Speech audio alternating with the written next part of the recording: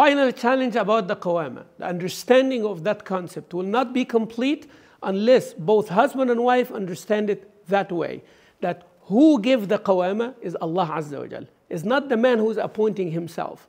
It is not the woman who has to do that by herself. No, it is Allah who described the job description. Once we understand it that way, then everybody is rest assured that Allah chose what is best for me as a husband or what is best for you as a wife. So when you know that your husband is acting within the job description that Allah gave him, then you are settled. And when you know that you are acting within the job description that Allah gave you, then you will take care and have mercy on your wife. Once you do that, you complete each other.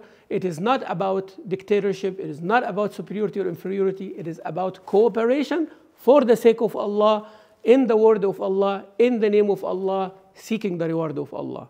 May Allah subhanahu wa ta'ala bless your marriages. Wassalamu alaikum wa rahmatullahi wa barakatuh.